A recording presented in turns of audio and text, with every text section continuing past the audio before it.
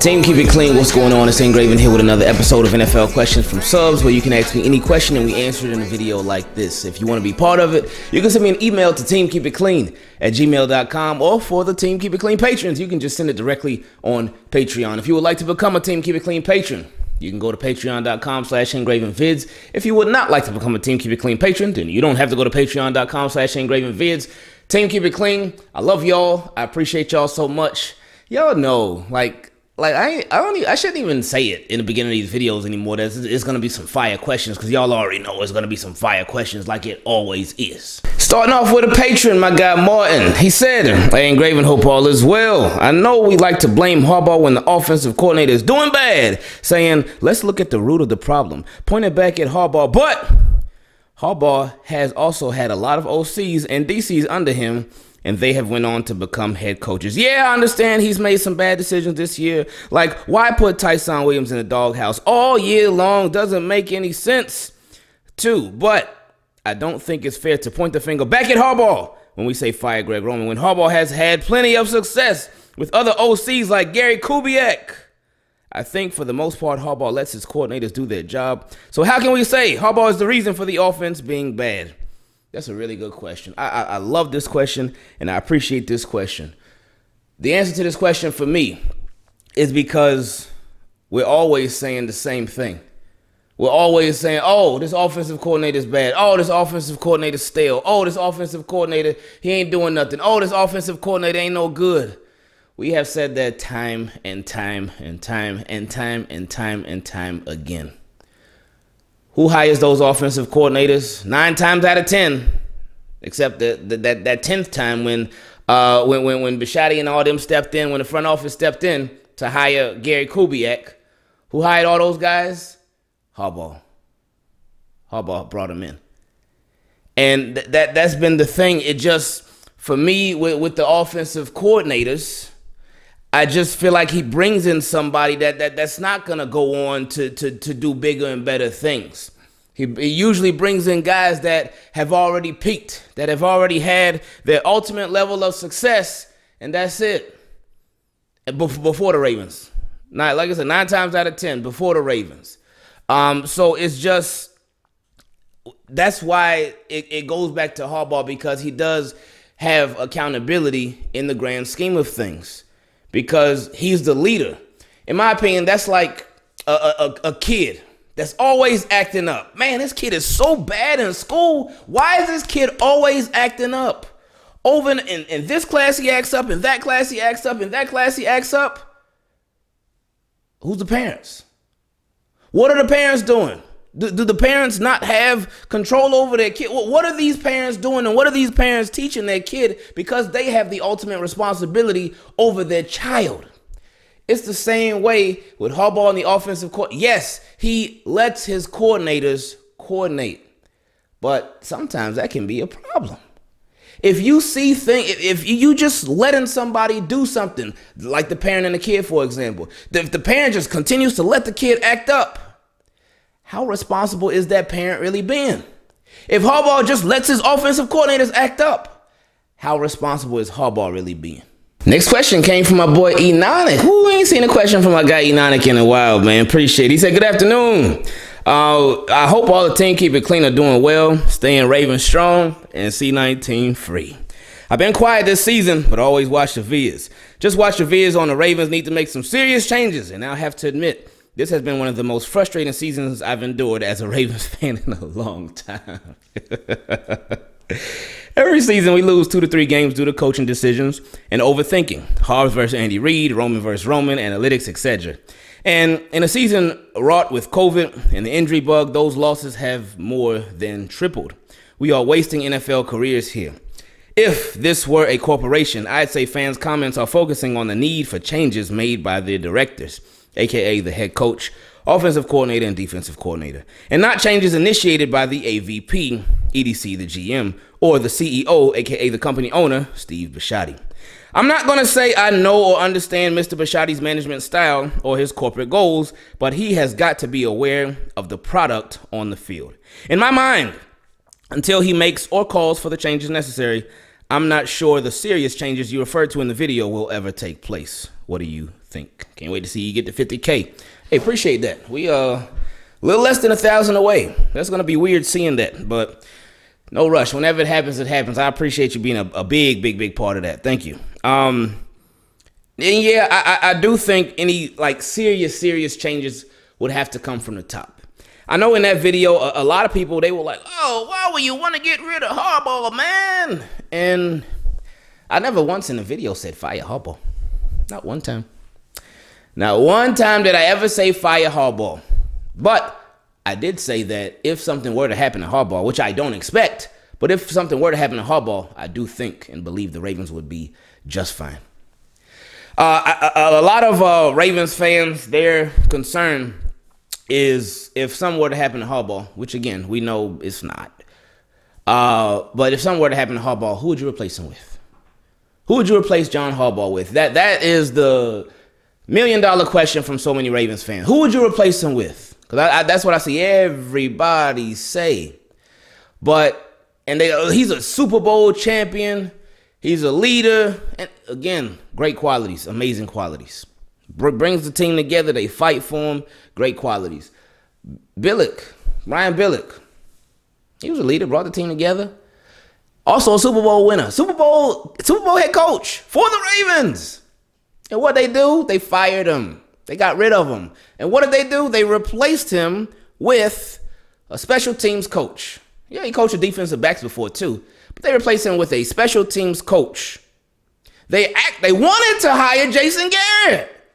They wanted to hire Jason Garrett. But that didn't happen. John Harbaugh, they replaced him with a special teams coach who wasn't even their first choice. John Harbaugh wasn't even the Ravens' first choice. So when people trip out about, oh man, who would replace Harbaugh? Ravens would find somebody. They will find somebody. This would be a very attractive job. People, and we understand if Harbaugh ever got fired, we know he won't, at least this year. But if he ever got fired, we know he would have a job like that. We already know that. Because we've seen other head coaches who have accomplished less get jobs like that. So we know Harbaugh would have a job. We'd be happy for him if he got a job too. But Ravens would not just crumble because Harbaugh was gone. They wouldn't. And like I said in the video about the changes, it would be very hard. Like it would be so hard for a head coach to come here and just fail. It would be so, like, again, I was just explaining to somebody in the comment section the other day. You got Lamar, you got JK, you got Gus, you got Hollywood, you got Bateman, you got Mark Andrews, you got Duvernay, you got Prochet, you got Boykin, you got we got Zeitler. We'll see what happens with Bozeman. You got Makari, you got Ben Cleveland. You got Ronnie Stanley hopefully coming back healthy. You got a possible Juwan James. Somebody mentioned, sent me a DM today. They're like, oh, Ingraven, I was listening to the video and you mentioned all these people who a possible new head coach could have, and you forgot about Brandon Knight. I'm like, oh, man, yeah, Brandon Knight. Because the Ravens still have his rights. The one that they traded, not traded, they signed off the Cowboys practice squad, but he found out that he was going to be a Raven. He was like, nah, I'm straight. I'll retire. But nah, he did say he got to work on like his mental health and stuff. So shout out to him. But you got like so many nice core players. Then on defense, you got an Adafe Away. You got a Bowser. You got a Matabike. You got a Marlon Humphrey. You got a Marcus Peters, who, even though I think they'll restructure his contract, I don't think he's going to come back on whatever contract he's on. But you got a Marcus Peters. You got a Brandon Stevens, who's been getting more and more comfortable as a safety. You got Chuck Clark, who had the game of his life last week. Now, that'd be nice if we get a lot more of those, but we know it's tough. NFL's tough, and it's tough to play defense. But anyway, if they did get a new head coach, he would have such a nice core of young players that it would be very hard for him to not have success. And yeah, he would implement his own scheme. So Ravens would need to change some things. That's my biggest thing. They need to change some things. And like I said, even if, and I don't expect them to fire Harbaugh, but even with, it's a possibility that they could change it with Harbaugh. It would just take a lot of just willingness to change what they've been doing, their style, that old school philosophy, Let it go. It's time to up this thing, man. It's time to up the passing game. And just because you really up the passing game, it doesn't mean that you forget about the running game. Doesn't mean that at all. But it's time for Ravens to really get with the times. They have to. But yes, for that to happen, I truly believe the call would have to come from upstairs. It would have to come from upstairs to where they were like, hey, look, we know that this has been an injury-riddled season. We get it. But again, I think that's another thing that a lot of people had a lot of misconceptions on with that video about the changes. They thought that we were speaking about changes just because of how this year has been. No, my friends, no. That video was far beyond just about this year. It's about the entire Ravens philosophy moving forward, and especially on offense. Like about 85% on offense. Defense, yeah, y'all have 15%. I mean, it should be more, but biggest thing is offense. Because you have this dynamic player in Lamar. You have these crazy talented wide. You got some really some good talent at wide receiver. A good mix of a lot of things. Bateman got good speed, but excellent route runner. Hollywood, good route runner, good speed. That's deep threat. Then you got James Prochet, not the fastest, but he catches everything that gets thrown to him. And even when it looks like he ain't about to catch it, if it look like he about to drop it, he'll still catch it. You got Devin Duvernay, who is just like this gadget, just a straight up weapon. You got Mark Andrews. What else I need to say about Mark? I don't even need to say nothing. You got Mark Andrews. You got J.K. Dobbins, an excellent runner who has excellent balance. He has excellent balance, good speed, and underrated power. You have Gus Edwards, who has underrated speed, especially for his size. Like, you think, oh, this is a big fella. He ain't going to be moving like that. Wrong. You got Gus Edwards. He'll run somebody over there.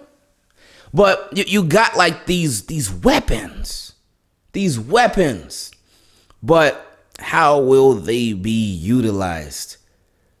Will this current staff, will they maximize these weapons? Will they maximize just the usage of these weapons? How is the decision making going to be? Because we know every head coach, sometimes they're going to make some bad decisions. It happens. But how willing or unwilling will this staff be to adjusting, to making changes to really maximize this offense? That's my concern. It's not about this year. This year is included, but it's not just about this year. It's just about recent history, period.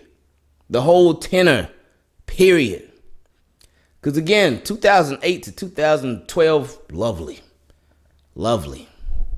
Amazing. Oh my goodness. We just winning. All we do is win, no matter what. But, and I know I would always see this argument. Oh man, after Ray Lewis and Aaron Reed left, John Harbaugh ain't do nothing. I always see that argument, and I would think, but wait a minute. Hold up. Is that?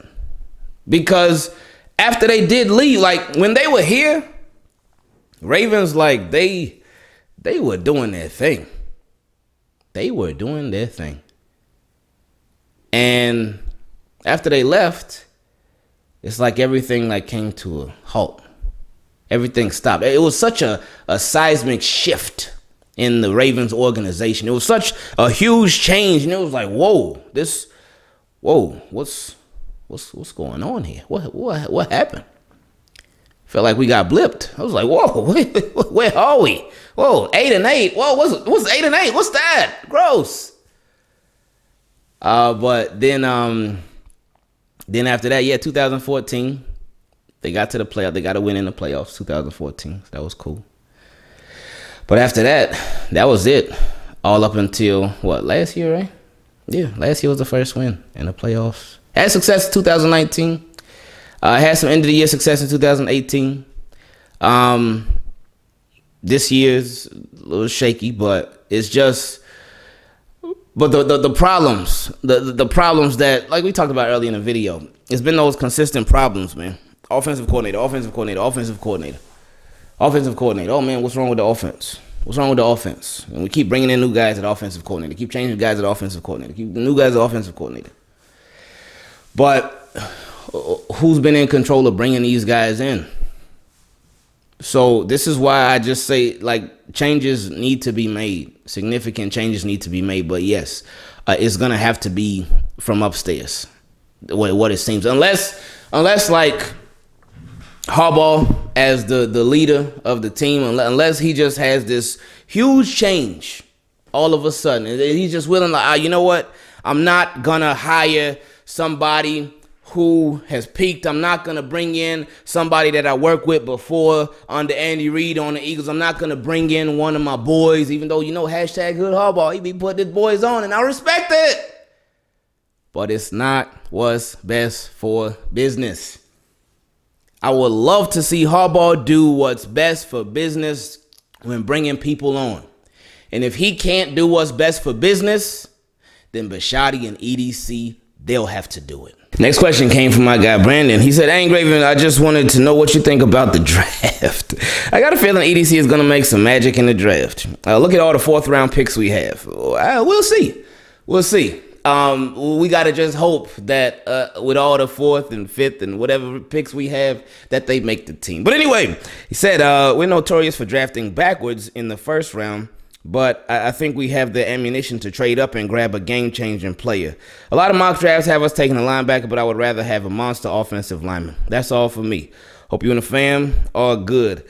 Appreciate it. As far as the draft, it's very important. Right now, the way that things are going, I don't expect Lamar to sign a contract this offseason. So it's important. I mean, it's always important, but it's very important that Eric DeCosta really hits on this draft, because it's with the drafts, it hasn't always been the best. Like this, okay, this draft. Let's look at this draft, for example. Bateman, Adafe Away, Cleveland, Brandon Stevens. Okay, all impact players. Tylan Wallace, he's been on the field a little bit more, but understand with Sammy Watkins, with Hollywood, with Rashad Bateman, Mark Andrews, and this Ravens scheme, I never expected him to go off this season. Didn't expect him to go off. Didn't expect him to be a major contributor or anything like that. He's been on special teams, and when he's got in, he's done his thing. Oh, Prochet, Duvernay too. So it wasn't expected that he would have some major contribution. But then Shaun Wade, we know what happened with that. Dalen Hayes, I think early on, I think he was just a stash, but then they brought him back, but then he got hurt again, so injury. So, and then Ben Mason, and we know what happened with that. Just in case y'all forgot, anybody forgot, Shaun Wade, he was traded to the Patriots because the Ravens felt like they had too many corners. And at the time, I was like, okay, they did have a lot of corners, but I said I hated the trade because our secondary depth always gets tested. Always gets tested, but is what it is. And then Ben Mason, they cut Ben Mason in hopes to re-sign him to the practice squad. Well, that was at least my thinking. And then maybe they had like a handshake deal, and Ben Mason was like, never mind. I want to go back home. I've been a Patriots fan all my life, and he went there. Right now, I don't know what Shaun Wade is doing. I don't know what Ben Mason is doing, but it's just those are how it worked out with those guys. So this draft right here, I mean this year, early on, it was pretty good. It had some impactful players because that's what you look for from a draft. The players that are going to make an impact on your team, going to help out your team. The 2 first-round draft picks, for sure, especially Adafe Away. Now, last year, Patrick Queen, okay, J.K. Dobbins, Matabike, we've been hoping for a little bit more. But the Devin Duvernay, Malik Harrison, he hasn't really had a big impact. Tyree Phillips has had a big impact, but I don't think it's been the most positive impact. Got some improvements that he can make, so it's been a bit rough for him over these past 2 years. Ben Bredesen, he got traded to the Giants.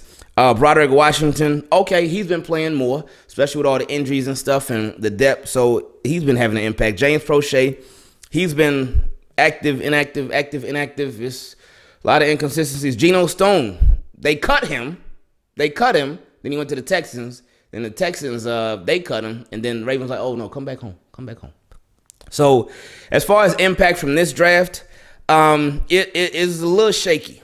a little shaky. Patrick Queen, yes. J.K. Dobbins, yes. Matabike, yeah. Devin Duvernay, yes. Malik Harrison, no. Tyree Phillips, yes, but not in the best way, but yes. Ben Bredesen, not at all. He got traded. Broderick Washington, now a little bit. Prochet, kind of. Geno Stone, a little bit. So this draft, you're getting some impact. Now you go to 2019. Hollywood, impact. Ferguson, no. Boykin, no, not really. Justice Hill, no. Ben Powers, yeah, a little bit. Eamon Marshall, no. Dalen Mack, no. Trace McSorley, a little bit. But again, Trace McSorley, context, because he is a backup quarterback. And we had RG3, so nothing was really expected from Trace McSorley. So that's kind of a whatever about Trace. But my point is that we need to see impact players from the draft. We need to see impact players from the draft. And it seems as if every year Eric DeCosta gets a little better. A little better. And, I mean, you look at that, and I hate going back here, man, because it's like, it's not that it's not fair, but it's almost like not fair because Ozzie Newsome's last draft in 2018, my goodness, man, what were you thinking, Ozzie? In a good way, what were you thinking? Like, all right, Hayden Hurst, who for the Ravens, he was a ball, but we understand injury happened, and Mark Andrews was like, oh, my chance? Okay, I'm taking it. Now we $56 million later, broken Ravens receiving records later. Anyway, Hayden Hurst, Lamar Jackson, well, he's kind of good. Orlando Brown Jr., Mark Andrews, Anthony Averett, Kenny Young. He was all right. I like Kenny Young, but Ravens were like, no, we like Marcus Peters better. And I was like, okay, I ain't mad at that. Jaleel Scott, Jordan Lasley. You can't hit on everybody.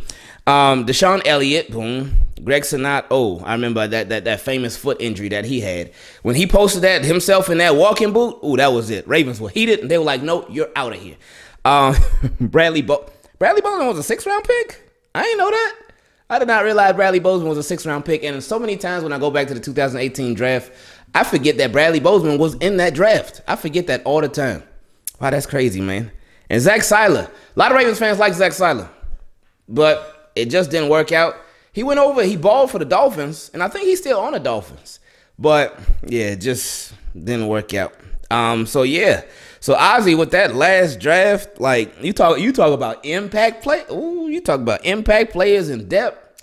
Oh, yeah. Those first 5 picks. And then it's like it was top heavy and bottom heavy. And in the middle, it was like, ooh. Because the top, Hayden Hurst, Lamar Jackson, Orlando Brown, Mark Andrews, Anthony Averett. Then the bottom, Deshaun Elliott, Bradley Bozeman, Zach Seiler. Well, impact players in the league, not necessarily on the Ravens for Zach Seiler. But in the middle, it was Kenny Young, Jaleel Scott, Jordan Lasley. So he ain't smashed the draft all the way through, but where he killed the draft, no, he absolutely murdered it. Where he got it right, ooh, he got it way right, all the way right. So back to my guy Brandon question about the draft. Yeah, it's about impact players. You got to get impact players in this draft. It's important. You got Lamar's contract coming up.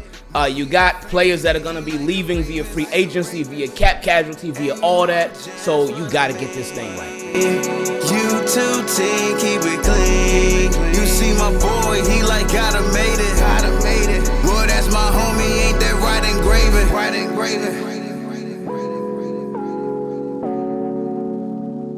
Shout out to Ingravenvids.